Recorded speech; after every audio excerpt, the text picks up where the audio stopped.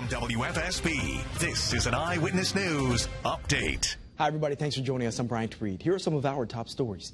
State police are trying to figure out what led up to a deadly crash along I-91 North. It happened near exit 24 in Rocky Hill.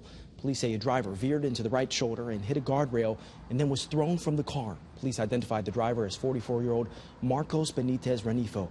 He was pronounced dead at the scene. After the crash, police say a second car hit the disabled one, and that driver, though, was not hurt. State police are asking anyone who saw what happened to give them a call.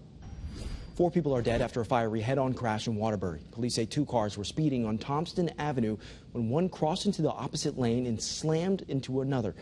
Both cars burst into flames and everyone involved was pronounced dead at the scene. Their identities, though, have not been released. The investigation is ongoing.